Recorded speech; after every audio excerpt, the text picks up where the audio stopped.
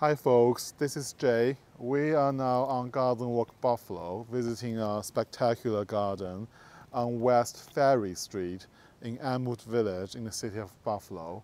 So we are with the gardener Fran and with two of her daughters. All three of them work in this garden. Say a quick hi to us, Fran. Hi, I'm Fran, and I hope you all come and visit. Love to see you. Yeah, well, that's lovely. So, Fran, can we take a walk in your garden? Absolutely. Yeah. Over here.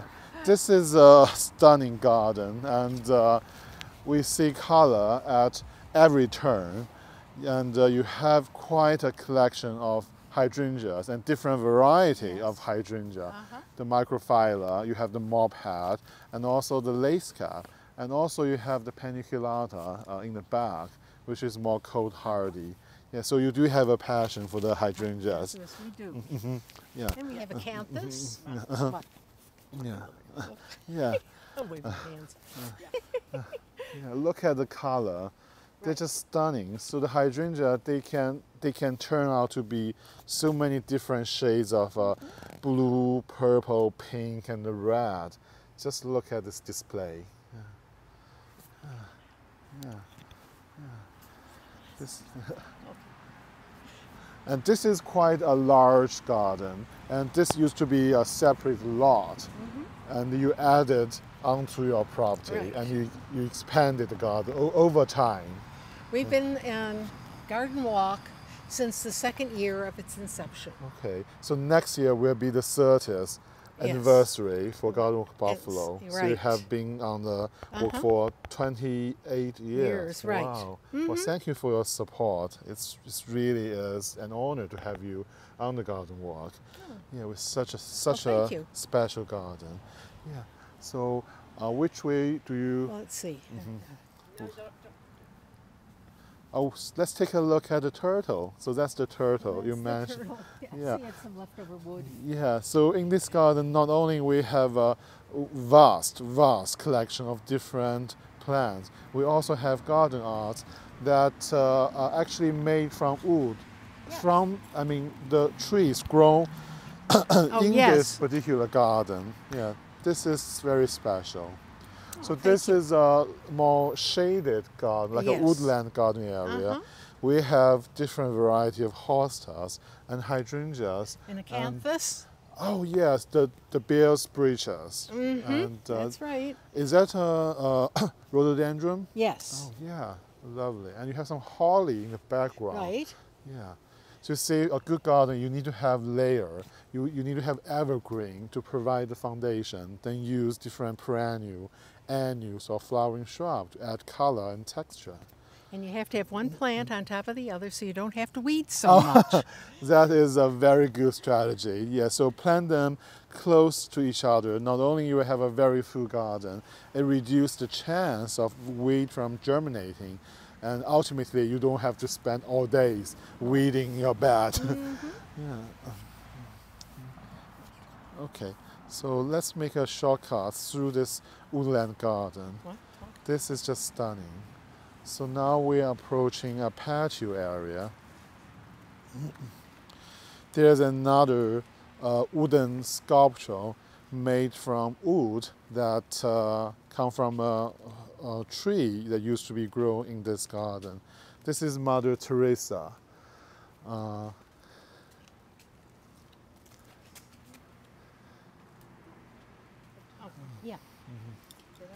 In addition to the huge collection of hydrangeas, we do see quite a collection of lily and a daylily. So you see this one really stands out, and we can actually smell the fragrance, the aroma from the lily while standing on this patio area. Yeah. So do you have a count of the variety of lily or daylily in your garden? Well, daylilies are many, but that's an oriental lily, and got that at Plantasia. Plantasia, yes. I don't know Yeah, Plantasia is quite a fun event. You can find some quite interesting and good items through it that you normally wouldn't be able to find at any garden center. Yeah, so let's walk through. Okay. Wherever you want. Yeah, okay. So there is a stunning, stunning garden behind the house, actually between the building and the garage. And in a second, I will show you. The color is just unbelievable. And because of the fragrant plants being utilized in this garden, you have to come here in person to fully appreciate its beauty. You get different enjoyment from different sensory. So you see there are so many lilies, they're all fragrant, very, very fragrant. And also there are phlox in other area of the garden, which is also quite fragrant.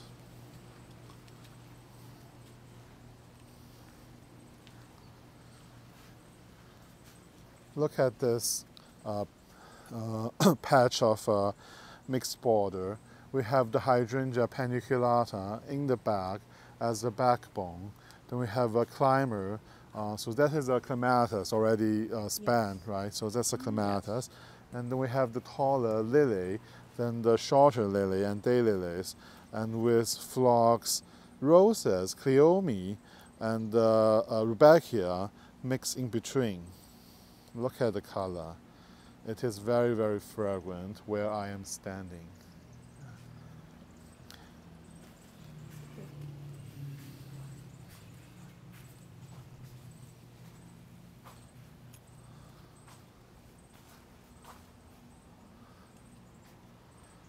This is a very, very colorful garden.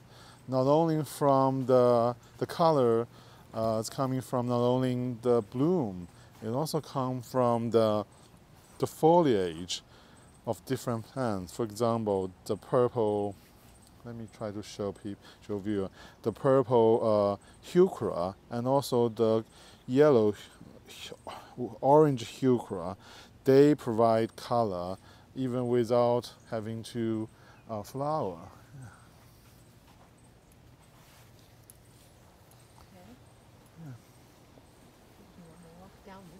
Yes, yes. And we do see quite a few of very, very beautiful classical style garden statuary placed at different areas in this garden.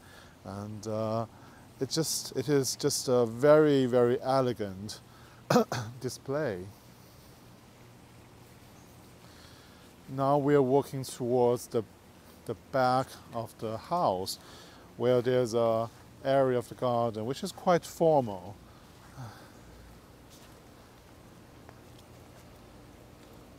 We have the boxwood hedge in the center.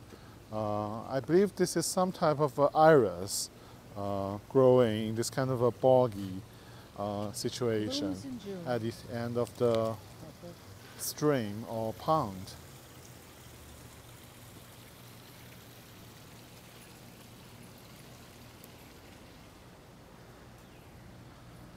This is a stunning mixed border, again with the evergreen in the back, provide like a backdrop. Then with the taller perennial, this is the Zhou Pai weed, and also this is the Rose of Sharon. Then with the lower perennial and annual in the front, even with the begonia planted in the border, at the very front of the border, providing color throughout the summer.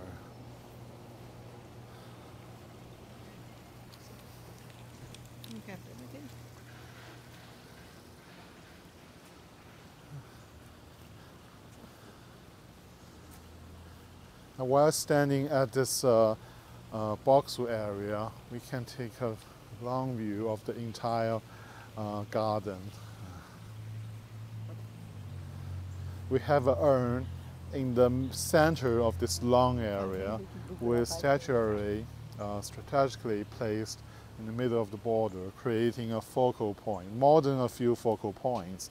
So Fran, what kind of a style do you think your garden is? How would you describe your garden? I have no idea. No? Okay. No, I didn't plant anything. We just keep planting. Yeah. So I mean, Lots of color. Lots yes. of color. Lots of color. Yeah, from my perspective, it's almost look like a French style garden. Mm-hmm. You have so many color, and you have those very classical elements like the urn or the statuary, and everything is contained, but also has this free-flowing structure. So you have the clean edge, which defines the garden. Mm-hmm. But within the border, you use very bold color and use them in a very free way. So it's not like a very formal garden, but you do have some formal element and the formal structure. And we do have bunnies. You can see they chew. Oh, yeah. He was just out, too. Yes. Yeah. Eyeballing us. Yeah. Let's take a look at this side of the garden where it is very colorful, and if we take a closer look, you will see the color coming from the coleus and also the impatiens. Oftentimes people use coleus in a container, but as Fran told us, it is actually quite adaptable to this kind of situation. They grow very well in ground. Yes. And they're very low maintenance. They provide color throughout the summer. You don't need to do too much at all. No. No. Yeah. And the friend told me this is her favorite sign in the Yes. garden. Yeah. Yeah. We've got to get him singing this. This is part of the lyrics. Yeah. Yes. Uh-huh. Yes. Yeah, such a beautiful song. Yeah.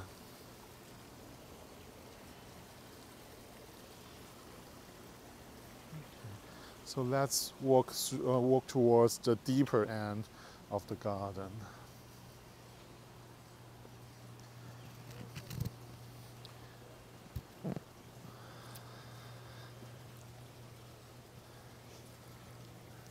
Again, this is a perfect example of mixed border with evergreen in the back and a shrub, smaller shrub. For example, this is a serviceberry. This is a burning bush, right? Yes. This is a burning bush, so they stay between the background and the foreground. Then we have those smaller perennial in front of them. This is a type of marrow with the pale pink flower, and with the white flowering taller perennial is a type of phlox. It hasn't quite started here yet. Yeah, well, that's the temporal beauty of the garden. It's ever changing, so it does not stay the same even for a week. So that's part of the joy, I would say. Yeah.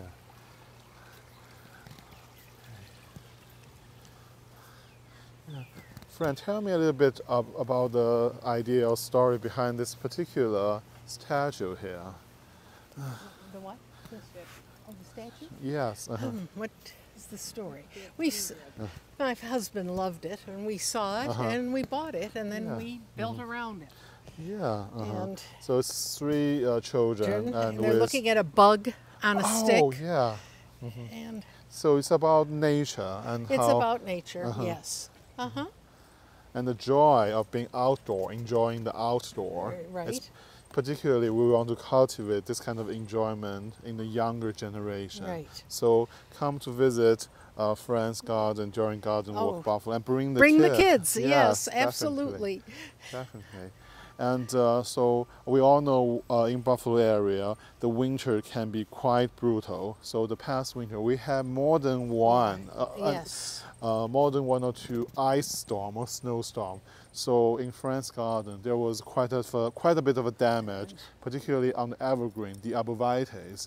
So tell us a little bit about how you handle the winter damage in your garden. Well, it didn't get picked up till spring, so that made it even worse, I think. Yeah. But we got some small replacements. That's what the size they all were. Yeah. We didn't even need a fence there.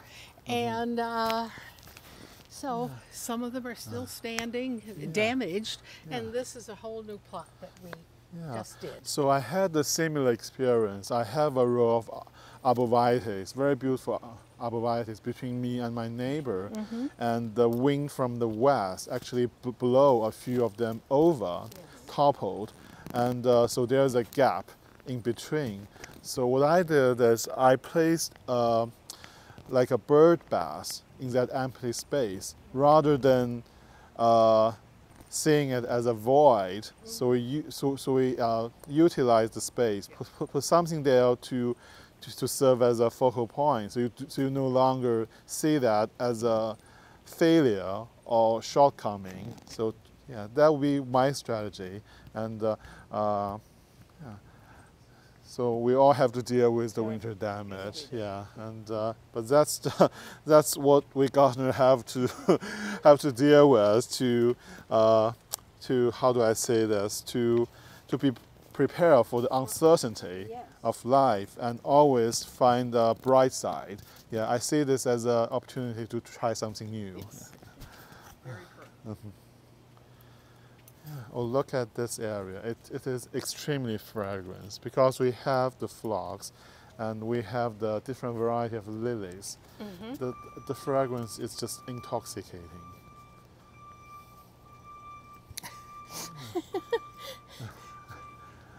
Somebody help that man.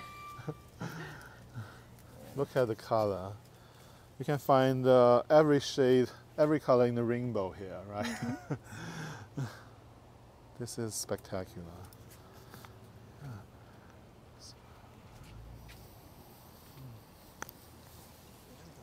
You want to go down here, Yes. or do you think it's enough? Yeah, let's walk through again because this is just so lovely. It's a very romantic garden. That's the other word I would use to describe. Okay. Yeah. So you have the fragrance, you have the color, you have the lyrics, which all evokes emotions. Yes. So I see this as a very romantic garden. Oh, that's nice. I like that. Yeah. Look at the lily. Yeah. So when people plant lily, don't plant them just by themselves. Let the lily mingle with other Others, flowering right. plants, so they really stand out and bring everything together, and you get to enjoy the fragrance too. So do we want to go behind the garage, show Sure. people what you have there? The All right. really one of the plants that you wouldn't expect us to grow in the ground in Western New York. Look at the lace cap on the quickfire hydrangea. They are about to go into full bloom.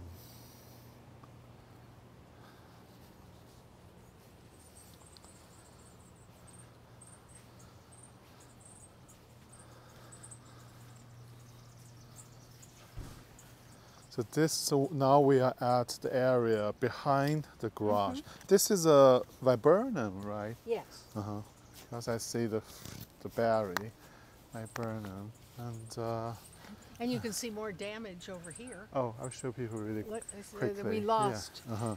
And there's a new little one between these two big ones. Yeah, but yeah. It was solid. It was very nice in its Yeah. day.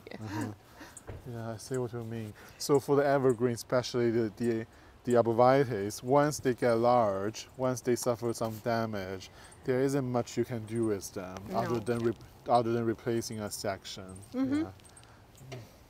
Yeah, but they're very important aspect of the garden. Not only they provide the backbone for the garden, the birds use them as a sanctuary during the winter to protect not only from the element but also from the prey, not prey, from the predator. I mean the hawk. Yeah. So in this area, the first thing I notice is the white color being utilized in a very symmetrical way. So the white color, they will really pop out after the sun sets, and you can really notice them. And at the very corner of this garden, I see a fig, and Fran told me the fig live at the spot year round. So it's not something that need to be bring inside. Been out for many years. Many years. Okay. And you do occasionally harvest the fig from it. Yeah. Yeah. Yeah. And right next to the fig, I see a very, very tall vagilla plant. This must be 10 feet tall. Yeah. And as I was told, this vagilla has been here for many years. It's a gift from a friend. Right. And apparently it's very happy here. Yeah. So can we take the shortcut behind the garage, and then we can see the totem pole. And there's a very, very nice story behind the totem pole. So this is like a secret passage, only very few people know. So we take the shortcut behind the garage and enter to the garden on the other side of the patio.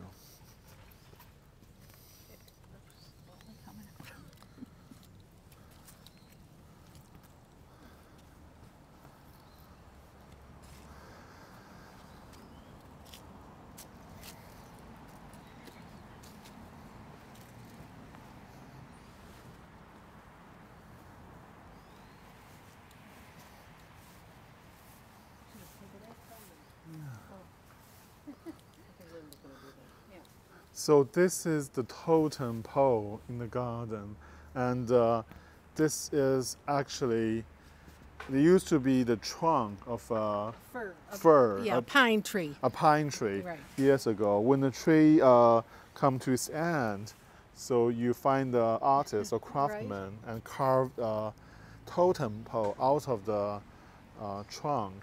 Right. Yeah, and so what's the meaning behind this pole? The artist's name was Michael Kelly, and whatever he wanted to do, he would say, "How would you like a totem pole?" And we'd say, "Sure." Yeah.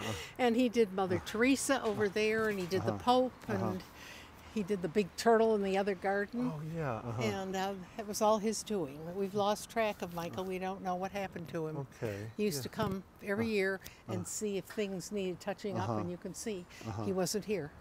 Yeah. Maybe the video can help to bring him back to the Yes. garden and have a little reunion. So this is such a lovely way to, how do I say this? So you have the tree. I mean, unfortunately, everything has a lifespan, even the Right. big tree. So at the end of the lifespan, how do you handle it? Do you just cut it down, take it away, or you keep it in the garden and make something extremely nice and meaningful out of it, giving it a second life in your garden? Yeah, this is a very, very good way to bring character to your garden. This is truly unique. Yeah. Really lovely.